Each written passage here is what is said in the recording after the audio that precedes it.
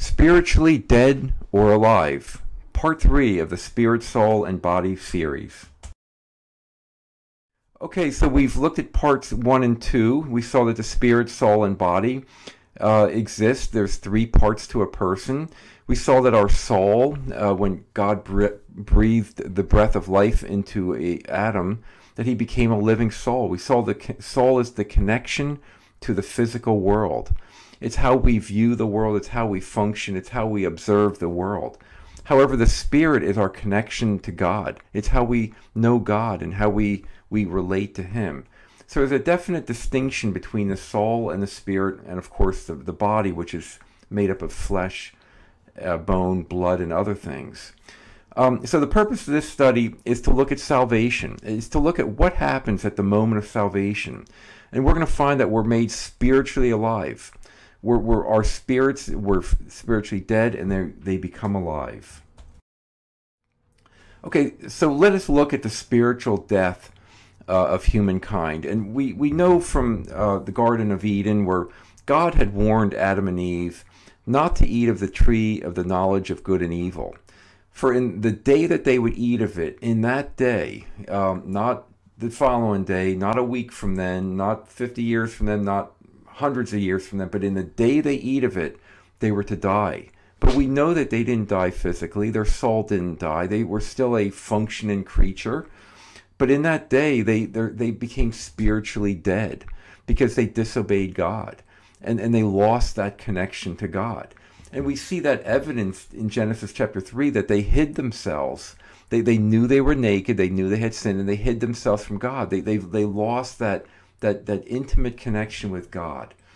Also that sin, as well as we're going to see on an upcoming slide, was passed on to all creation. And we also see that the body was to die because of that sin, but that would be future. You know, man would live his life on earth with a living body and soul, but it would also, the original sin caused the fact that there is physical death too, and that's in Genesis 3:19. And of course, the soul that sins shall die. That's Ezekiel chapter 18.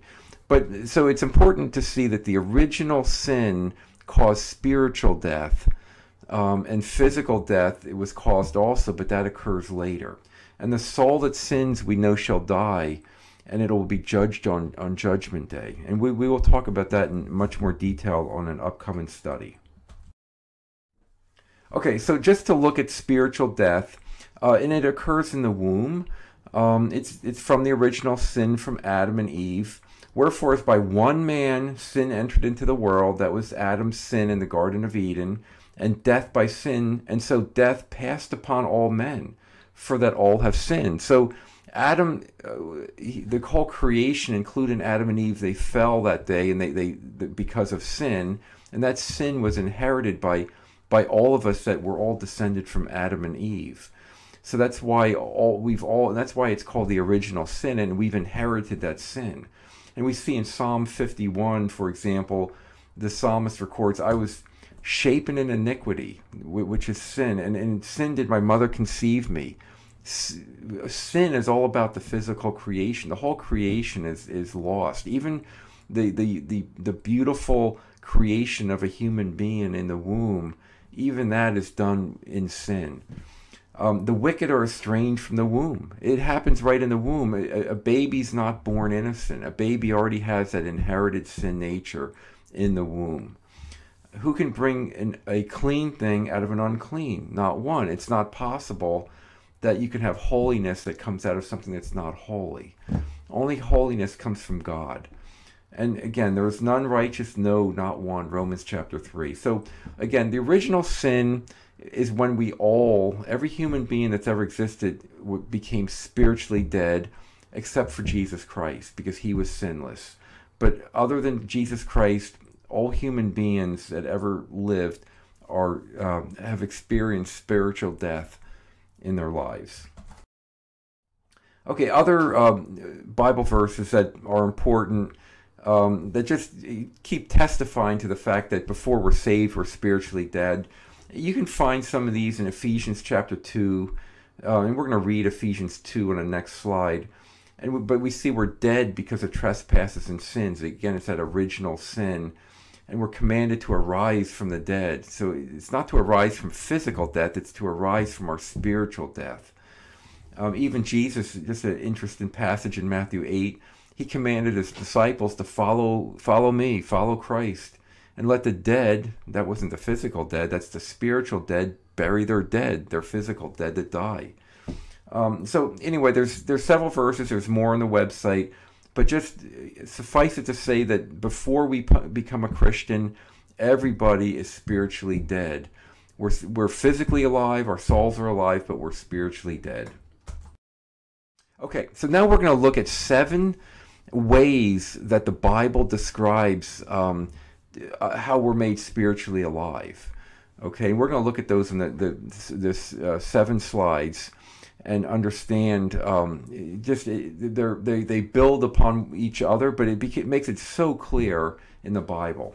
So the first verse, which passage is Ephesians chapter 2, and we've been quickened, we've been made alive, who were dead. We were dead in trespasses and sins, and that's spiritual death.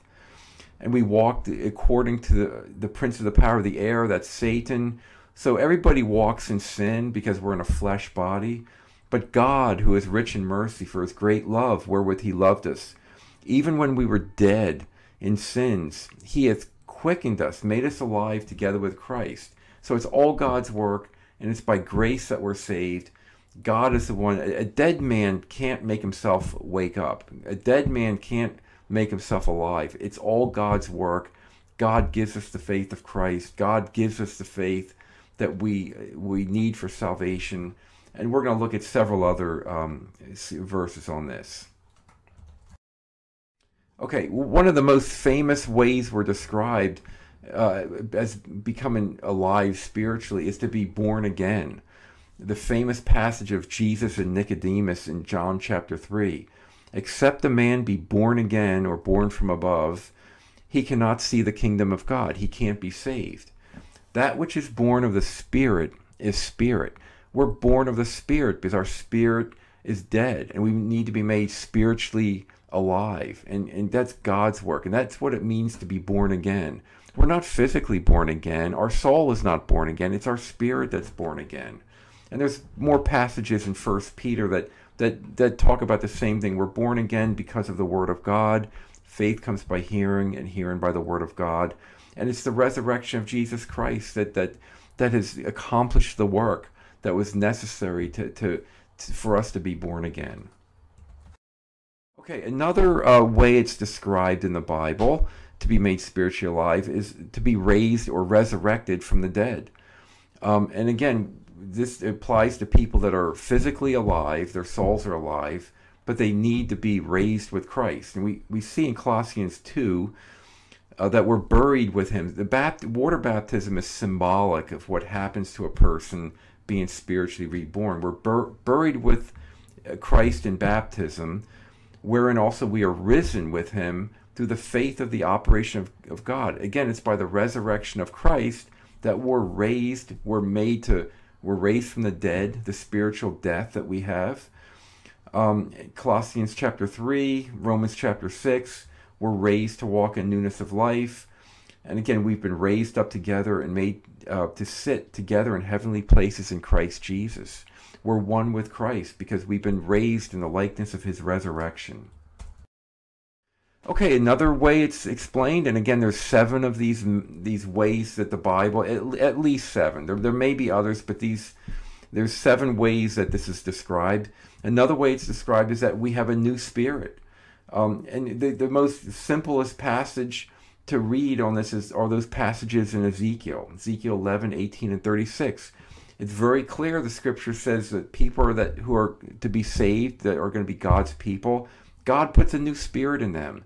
And the reason he puts a new spirit in them is that they're spiritually dead, and they need to be made spiritually alive. So those passages are available. And again, there's more on this on the website. But given a new spirit is another way that this is described. Okay, another way, the new man versus the old man. And we see that the old man was crucified with Christ, And the new man is raised with Christ. In Ephesians chapter 4, we're to put off the old man, which is corrupt due to deceitful lust, and be renewed in the spirit of our mind. We have to have a new spirit, so that we put on the new man, which is after God created in righteousness. The purpose of that is that we're saved spiritually. Our spirits are saved. We're born again, and we're to now walk in the power of God. We have the Holy Spirit indwelling us, and we can be righteous. We can be holy. And finally, in Colossians chapter 3, you have put off the old man with his deeds and put on the new man, which is renewed in knowledge. It's renewed in knowledge, the new man, because we have that spirit connection with God again. We're spiritually awakened, and we now have the knowledge of God. Okay, we're also called a new creation. Just in 2 Corinthians chapter 5, therefore, if any man be in Christ, he is a new creation or a new creature. Old things are passed away, because all things are made new. We're a new creation in Christ. We're recreated spiritually. We're not recreated physically. It's the same body we had before we became a Christian. It's the same soul we had. It's the same connection we have with the world. The difference is that we're a new creation because we are spiritually born again. We have a new spirit. We're raised from the spiritual death that we are in. Just as Lazarus was raised from the dead and made alive, so too we're raised from the dead, and our spirits are born again and made alive again. Okay, another method of describing this salvation experience of being spiritually made alive is that we're given a new heart. The stony heart we had before that was impervious to the Word of God and impervious, our connection to God again was broken. But we have a soft heart. We're given a heart of flesh. We have a new heart, Ezekiel 18 says. God will write his law on his people's hearts because our spirit is made alive. We have that spirit connection with God again, that he puts his law in our hearts. We love God. It's in our hearts, and that's the Word of God, of course, that the Holy Spirit indwells us, and we're going to talk about that in the next study. But when the Holy Spirit indwells us, we have a teacher, we have a counselor, we have a guide, we have someone that leads us through this life and grows us into spiritual maturity. Okay, just a quick summary. So prior to salvation, we're all spiritually dead. Every human being except for Jesus Christ is spiritually dead or was spiritually dead. And after one is saved, they're made spiritually alive. And that's described in those 7 ways that we just covered. We're made alive. Okay, so before we were dead, now we're made alive. We're born again. We're raised or resurrected to a new life. We're a new man. We have a new spirit. We're a new creation in Christ. We have a new heart. The hardness of our heart is gone, and now we have a soft heart that's pliable, and God writes his law in our heart. So it's a beautiful picture of what it means to be saved. The verses we covered here, and there's more on the website, are worth studying, memorizing them, hiding them into your heart. In part 4, we're going to go on and we're going to look at the relationship between our spirit and the Holy Spirit, what happens at salvation, and how our spirit works together with the Holy Spirit.